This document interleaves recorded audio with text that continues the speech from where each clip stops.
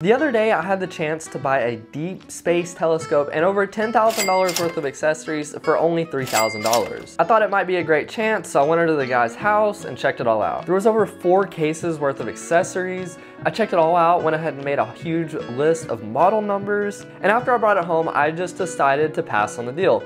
A lot of the items were over 10 years old, including the main telescope, so a lot of it you couldn't even find online or it had little to no comps. After it's all said and done, I may have been able to make $1,000, but just due to how big this telescope was and how long it would have taken to move some of these accessories, I decided to pass. What would you have done?